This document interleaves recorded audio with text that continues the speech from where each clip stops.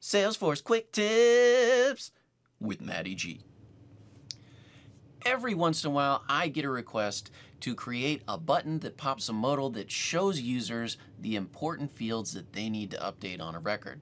Maybe that's because the record page is cluttered with tons of fields. Maybe it's because they just want a quicker way to do their job without having to look through the page layout to find what they need.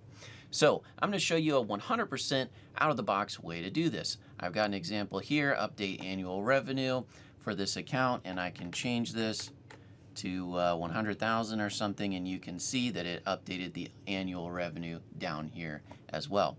So the way that you would create an out-of-the-box modal pop-up like this is if you head over to your object manager and you go to buttons, links, and actions. What you'll do is you'll create a new action.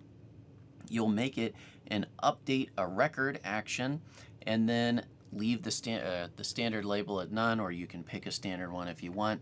And we'll say update, what's a good field? Update rating. Update account rating.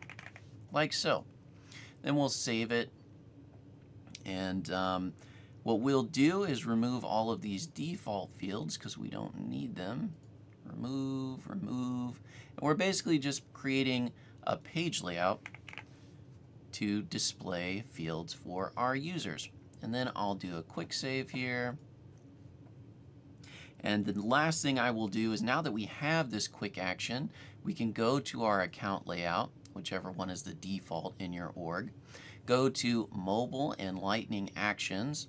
Find that rating, update account rating button we just made, drag it into the Salesforce Mobile and Lightning Experience Actions, hit Quick Save, then go back to our account, reload this, and we should see update account rating, what we just created. And if we click that, we can see that the rating right now is hot, but maybe it's cold, so we'll switch it to cold, and that should update the rating right here. Now, if you don't see this button pop up, it's probably because you have dynamic actions on your Lightning record page, so you'll need to go into your Lightning record page to update and add this button as well. But in 3 minutes worth of time, I can't get it all in here. So just know if you don't see that button show up, it's because you have dynamic actions on your Lightning record page, and you'll need to go change them.